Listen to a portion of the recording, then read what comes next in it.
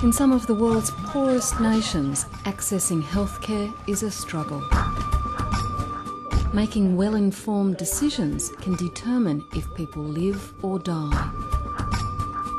Over the coming years, a new project will try to revolutionise the way health policy is made in Africa.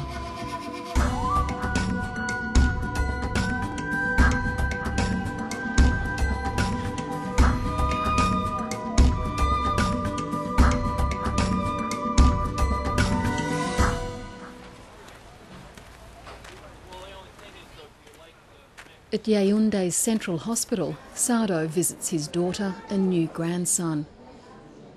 3 weeks ago, Sylvie underwent an emergency caesarean. But although she and her baby are perfectly healthy, they can't leave the hospital.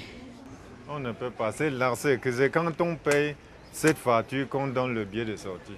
Sardo is a taxi driver who's struggling to pay his daughter's unexpected delivery costs. We keep them here because if we allow them go, then some other time another person will come in and we don't have any means to treat that person. Now when you are well, we expect you to pay back all this that we've given to you. Bonjour, madame. Today, Sardo is trying to have his daughter's hospital bill reduced. He's lucky the hospital has agreed to a 20% discount.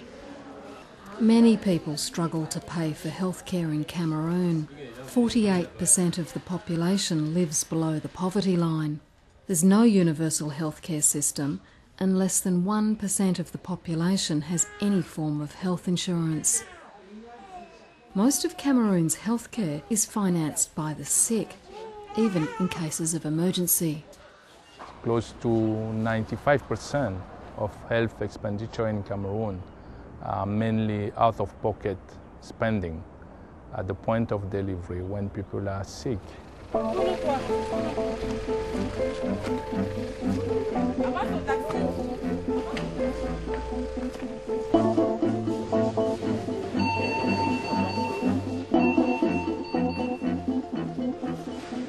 Aujourd'hui, je lui ai lavé parce qu'il ne marche pas. J'ai donné le café, le pain, il a mangé. Après, il m'a dit que ma tête chauffe, ma tête me fait mal, ma tête me fait mal.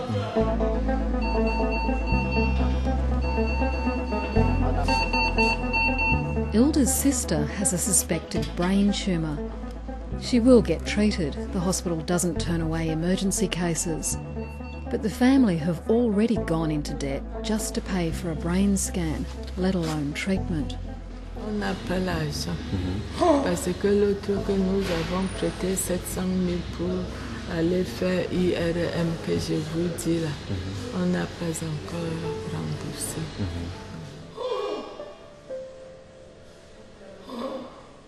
Even those who are not that poor, they will have to postpone the need of care because they don't have the money at that particular point in time. And in some family, people will postpone the registration at school for some of the children to pay first for their health. So it's like people have to make a trade-off between assessing care and other priority basic needs that they have. La mutuelle s'est constituée en bureau ambulant pour venir vers ses bénéficiaires, vers les populations. In the provincial town of Sarr, David Mbebe touts for business. Business is health insurance. David chairs Sarr's Health Mutual, a local health insurance association that helps members cover the cost of their health care. For a small annual fee, mutual members pay only a fraction of the cost of their hospital bills and doctors' consultations. Et cette prise en charge est au niveau même de la radiologie, au niveau du laboratoire et jusqu'au niveau de la chirurgie. Les accouchements également, la mutuelle prend en charge à 115%. Et aussi la mutuelle a un volet. La mutuelle prend en charge les personnes vivant avec le VIH. Dès que ces personnes adhèrent à la mutuelle, ils ont une prise en charge à 100%. Despite the financial benefits, the Sarr Health Mutual is struggling to sign up new members. When the Mutual was launched in 2005, it was a big success with over 13,000 members.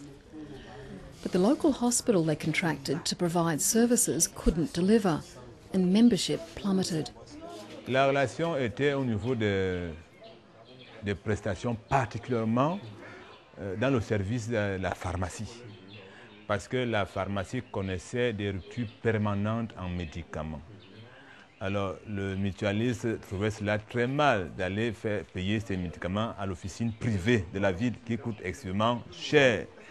The Cameroon government hopes to get 40% of the population signed up to a health mutual and to establish mutuals in each of the 172 health districts.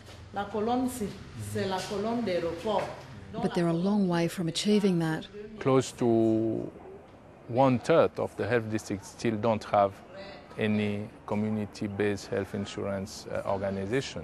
Up to now, it's just about 2% of coverage. So the political will is there to promote the community health insurance, but the communities or the population is still reluctant.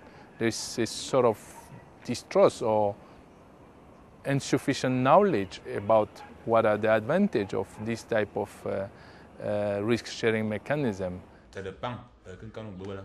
Catherine was initially reluctant to join SARS Mutual. She used to belong to a health mutual, but the organisation collapsed, taking her small savings with it. We are trying to understand why people are reluctant to enroll in this type of organization, and this is why health financing was recognized as a priority for the SHAW project in Cameroon. SHAW supports the use of research evidence to better inform decisions about Africa's health systems. The project will collaborate with and strengthen existing networks now working in Africa.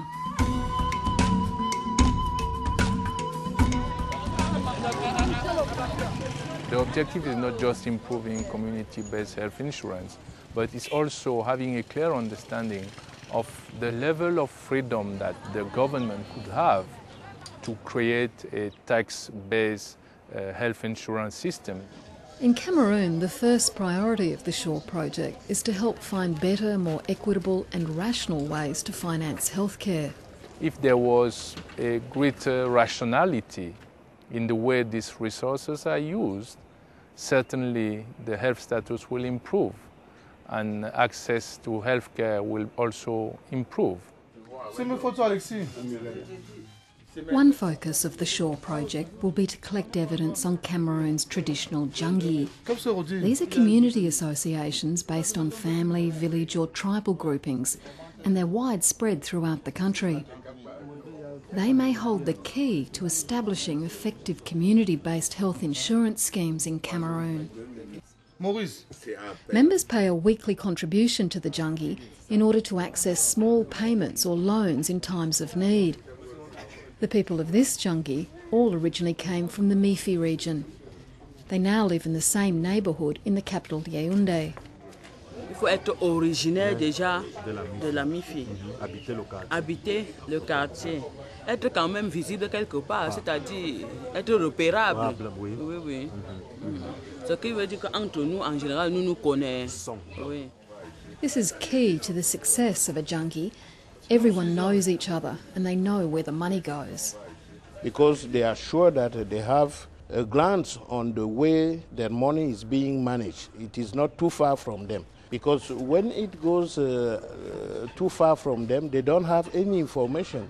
If we can collect information on those informal, basic organizations which are working well, maybe to know the amount of money they are generating, and particularly that the amount that can be orientated to the financing of health sector. Maybe this can also be one factor to sensitize the decision makers.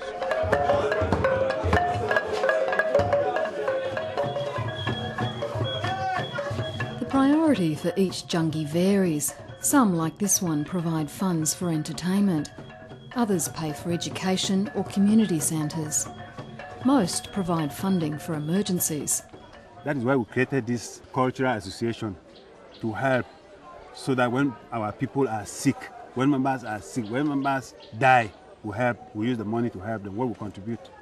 The limitations is that they are not really well organized to share the risk of disease, as we said.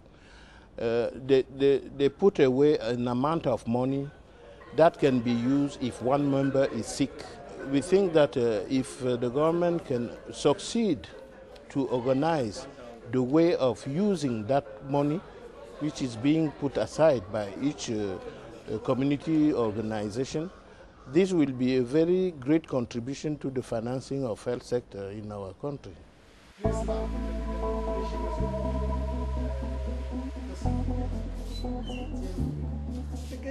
Over the coming years, researchers and policymakers will work together to find better ways to finance healthcare in Cameroon and improve the country's health system.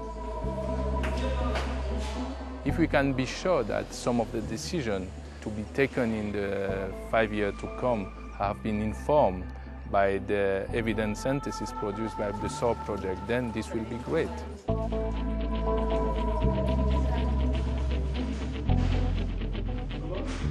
The hope is to develop solutions to Cameroon's health financing crisis that will make a real difference to people's lives.